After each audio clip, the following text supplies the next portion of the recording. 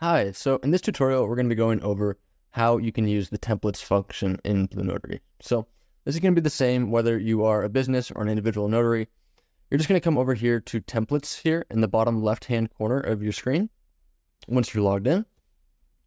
And then you are going to upload a new template. So assuming you have a document of your own that you want to upload, you'll come, click upload. It needs to be a PDF in this case. Get this uploaded here. And then you can see your template pop up right there. Now, next, you're going to need to pre-tag the template.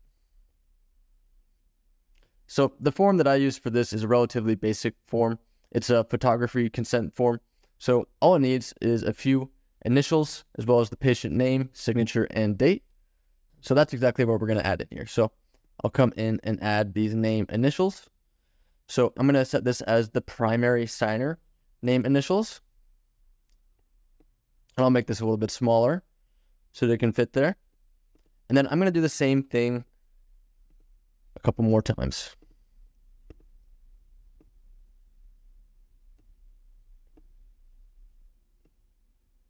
All right, so I've got my initials in there. I'm just going to add the signer's name now. So I'm going to set this as the primary signer's name.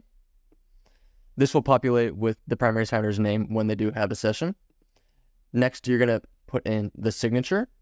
It's going to be the same as the primary initials box where the signer is going to come in and need to click it in order to input their signature.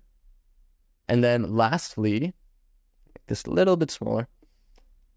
Lastly here is, of course, the date. So I'm just going to drag this date over, and then this will be replaced with the real session date when the actual notarization is happening. So here we are. You have your template. Should be all good to go. And you can come up to the top right-hand corner and click Save Template Fields. Now that I've got these template fields saved, I can invite a signer to a Ron session and use this template. So to do this, all you need to do is scroll down to the bottom to where you say Upload Document.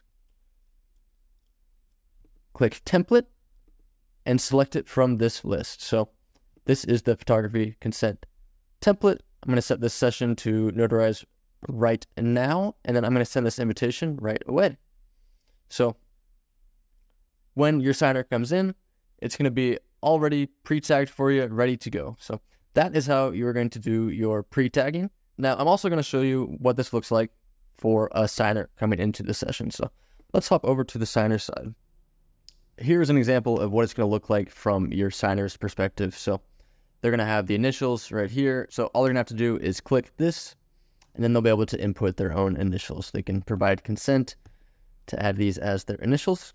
And then it's going to be the same down here with the signature. So easy way to get your documents done quickly if you're doing the same document over and over again.